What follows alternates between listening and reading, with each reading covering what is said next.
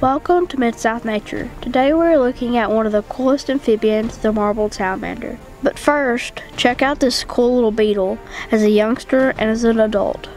Looking under dead logs and branches, you never know what you might find. Most of the time, there's some type of beetle larva. Do you know what this orange worm and this beetle with two huge eyes have in common? They're the same creature. That's right, this brilliant colored worm called a wireworm becomes a click beetle. I'm not 100% sure if either of these are the exact larva for the eastern-eyed click beetle or not, but they are very similar and will become one species of click beetle or another. The wireworm will eat grass roots as well as the roots of garden crops like corn or other vegetables, and will also eat the larva of some wood-boring beetles. The click beetle as an adult feeds on nectar from flowers. There are about 965 species of these insects in North America and about 9,300 species of click beetles worldwide. Those eye-looking spots are actually just markings and are located on the thorax of the beetle. This species, the eastern-eyed click beetle, can grow up to nearly 2 inches long, and they use stored energy with a tough spine and a groove that help work together to make the beetle click and catapult itself into a somersault. This helps it escape danger. Listen closely and you can hear it click. Alright, ready? Let go. These beetles have sharp mandibles and can bite. So if you ever pick one up to look at it, always use caution.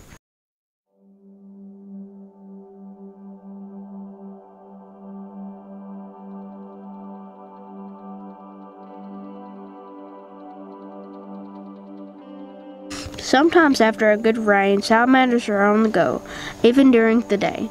And your chances of finding them in more shallow leaf litter and closer to the surface under a dead log are far greater than on hot, dry summer days when they burrow deeper and are harder to find.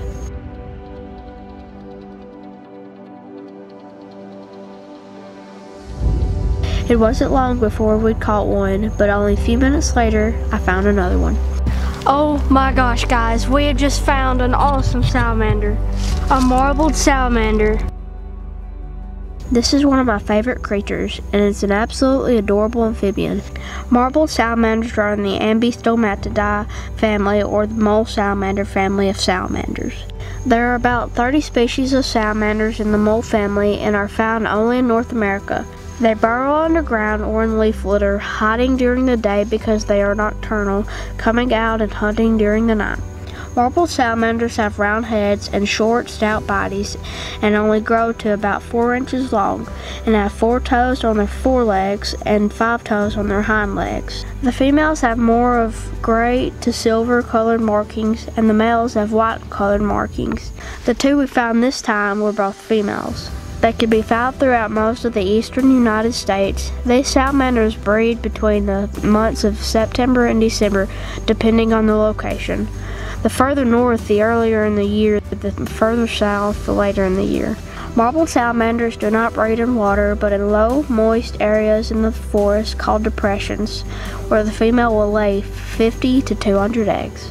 These depressions fill and hold water for some time.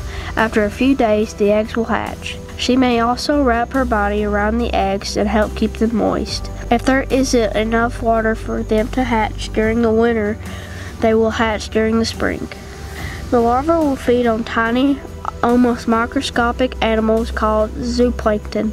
As they grow, they will feed on tadpoles, other amphibian larvae, and insects. It takes the larvae usually about 3 to 6 months to grow into salamanders.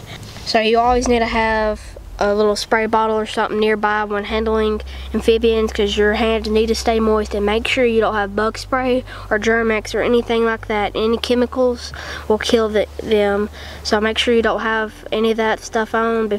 Wash your hands before you touch these guys and wash them after. So right here we've got the field guide that we use to identify some creatures that we're not sure what they are. And this is the marbled salamander. It looks just like him except for the bands, a little bit bigger. Usually when they're younger, their bands isn't as distinct, but when they get older, like that, see how bright you can see the bands. They're more distinct when they're older. Yes. So go ahead and release this guy. I'm gonna head on down the trail and see what else we can find.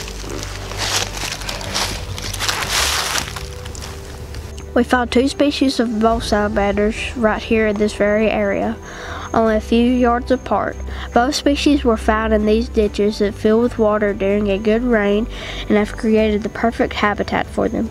They have plenty of moist leaf litter even on the hotter summer days when there's not been much rain for a while. The salamanders will find the best areas that will remain cooler and moist to survive and raise their young.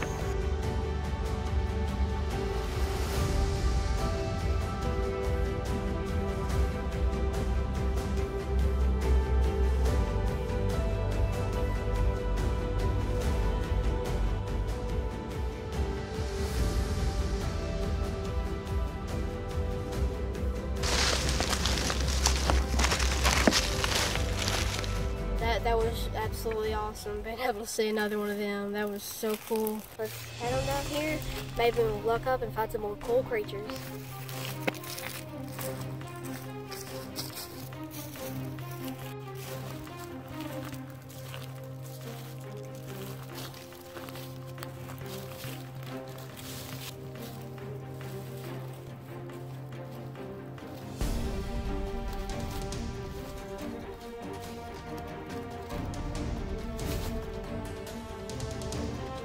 One salamander's name is actually called a mole salamander, which of course is in the mole salamander family, and it resembles the marble salamander somewhat in size and shape, but it lacks the white or silvery gray bands.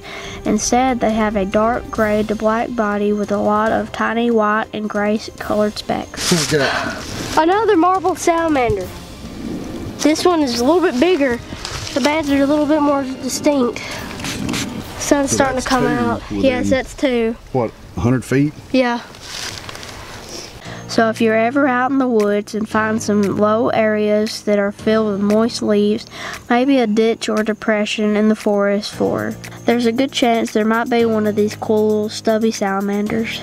Keeping your hands moist by wetting them with chlorine-free water will help the salamander from drying out while holding it.